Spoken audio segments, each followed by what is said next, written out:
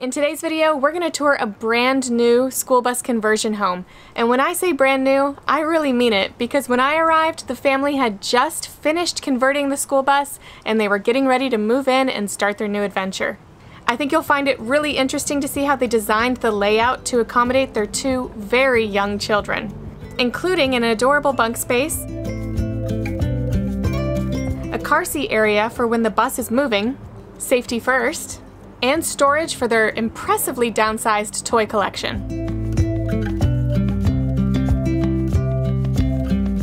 I think it really showcases what you need and what you don't necessarily need when it comes to raising babies in a skoolie.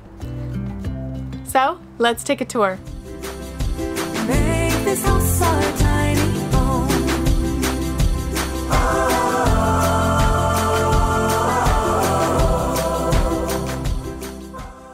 Hi, I'm Ben. Hi, I'm Mia, and this is Sanctuary, aka Frank.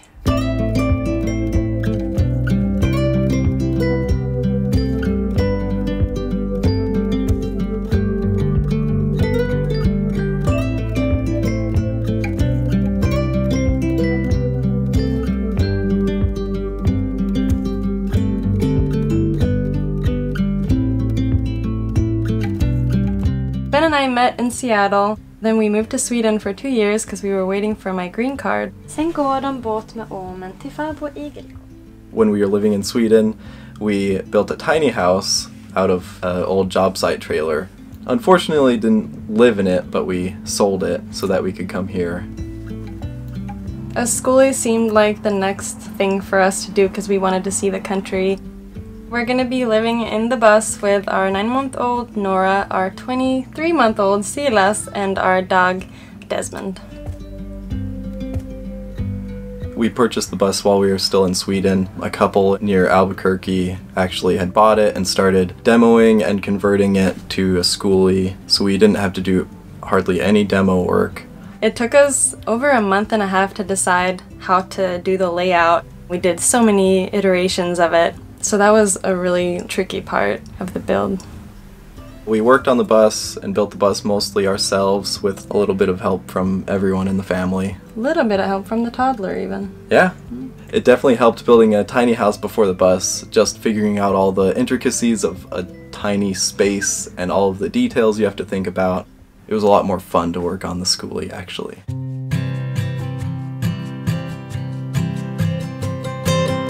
This is Sanctuary the bus. We usually call him Frank. He's a Thomas-built MVP safety liner 2001 with a Cat engine. It runs really well. We had some work done on it before we transported it from Albuquerque, New Mexico actually.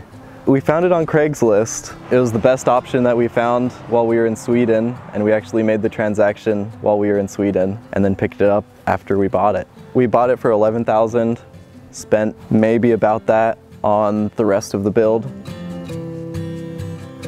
Frank is 31 feet long. He was already painted white.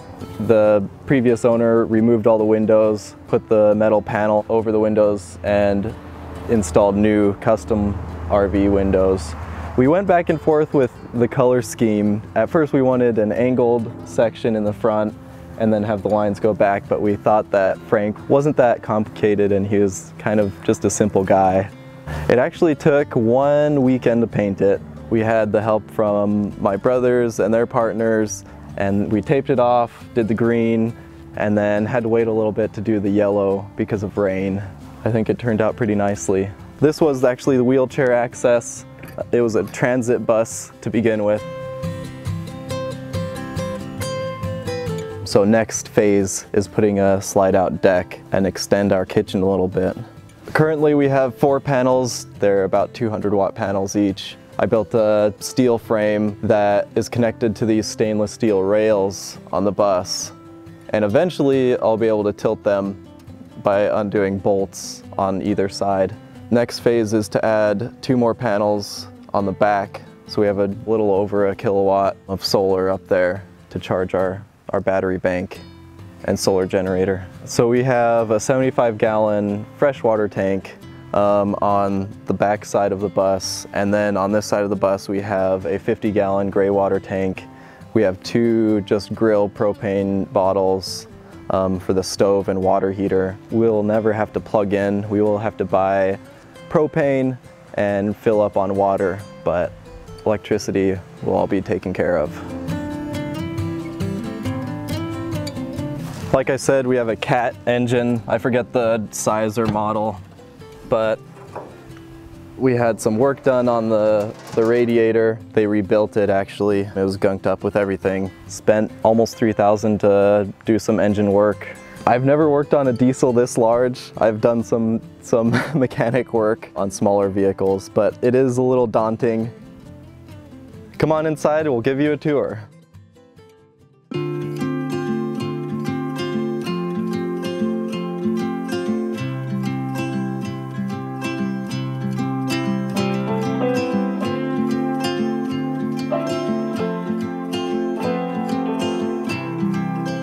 This is the control panel where I'll be spending most of my time.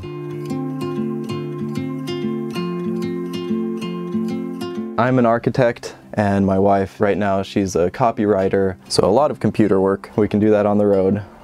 The Bluetti by Maxoak sits nicely behind the driver's seat, where at night I'll be using it to power my laptop and 2 monitors, which I'm working on. A desk, sort of a desk that sits over the wheel with a keyboard here, and that'll be nice not to draw juice from our main batteries. And we can also take that outside for when we want to sit on a blanket and work on the laptop.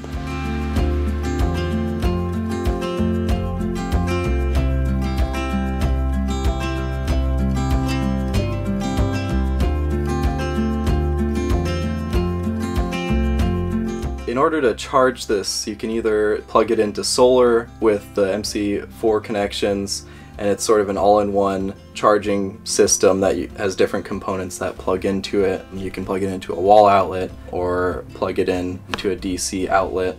But we actually just finished constructing the bus, and I actually used this to power a shop vac and a sander while we were doing the flooring. One more thing I really like about it is that it's super lightweight, compact. It's an all-in-one system, so there's no complicated wiring, and it fits right behind my driver's seat.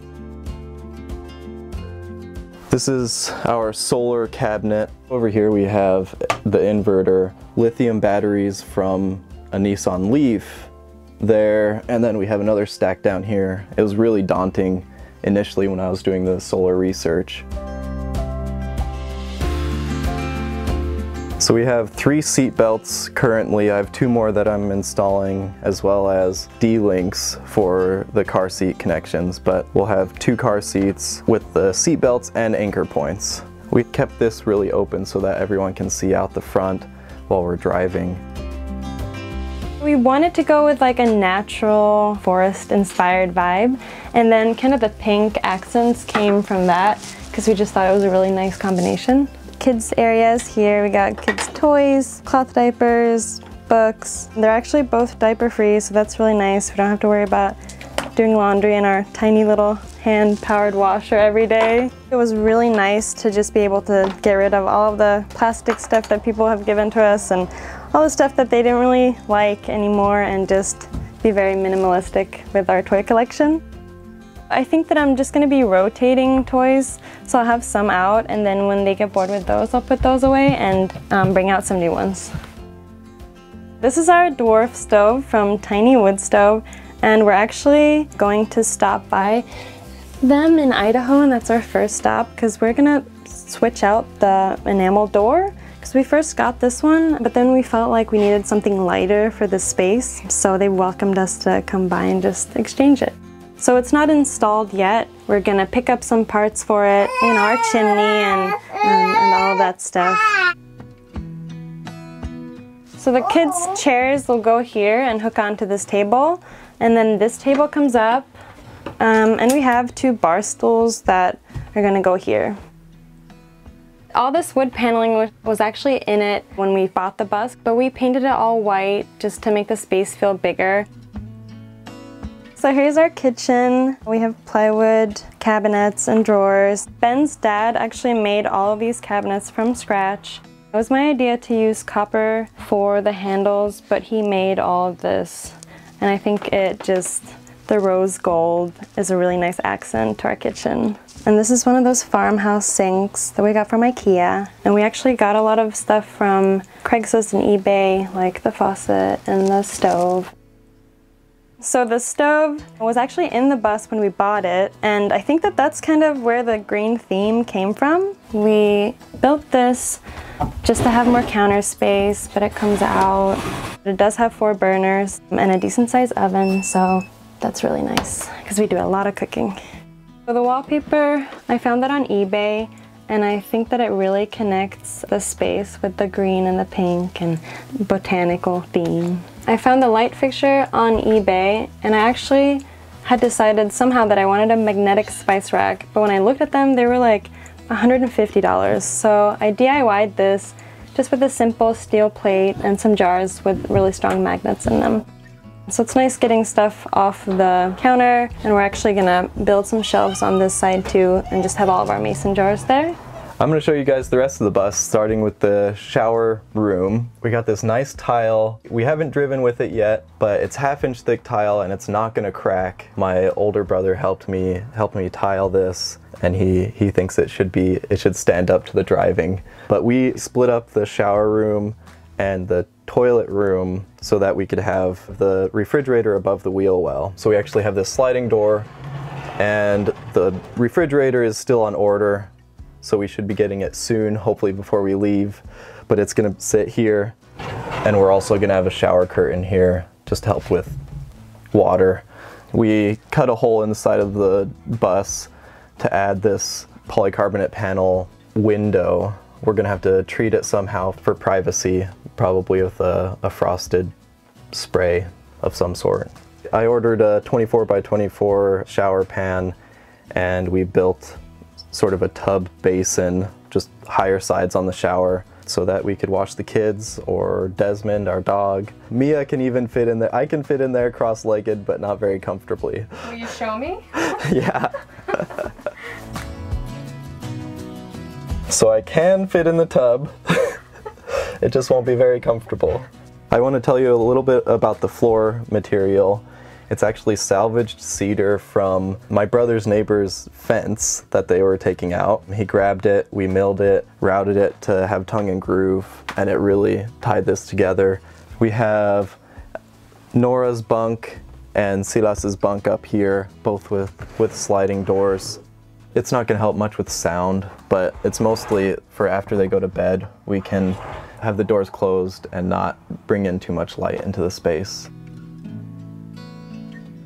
You can see here there's an owl with a forest. He really likes owls. Shemena, my brother's partner, actually painted this. She's an artist, and she was really happy to have an opportunity to do some painting for the kids. We may not be living in this full time in 5 years, but if he gets too big for this, the couch actually will pull out to a full bed. It's not really good for a room for him, but he'll have a place to sleep.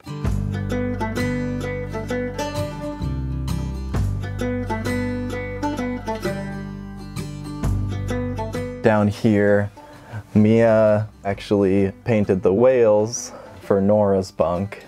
So the mattresses and the doors and everything, that's all custom. My mom actually sewed covers for the mattresses, and it's just 5-inch high-density foam. Like I said, we separated the toilet and the shower because of the wheel well. We went through a lot of design iterations or options, figuring out how to deal with the wheel wells and how to get the bunks in, the bathroom, the refrigerator. We brought the toilet room over here. It's a little nicer having the vanity next to the bedroom. We have a Nature's Head compost toilet that Silas uses often. He likes it. We have a double sliding door. I need to connect these two so that they slide together and stay in the track. The double was so that they could both stack here on this small section of wall. This is our bedroom. As you step up, Desmond, our dog, will be sleeping here. It's kind of our staircase also. We thought it was nice to have this space that we could hang our legs off and also get up on this really high bed. Mia has pared down a lot. We kind of had to make some decisions on clothing. The rest of our clothes are under the bed and under this step here. Mia plays the ukulele, and I'm hoping to learn how to play the piano. She knows how to play a little bit. The hobby to pick up on the road? Yes.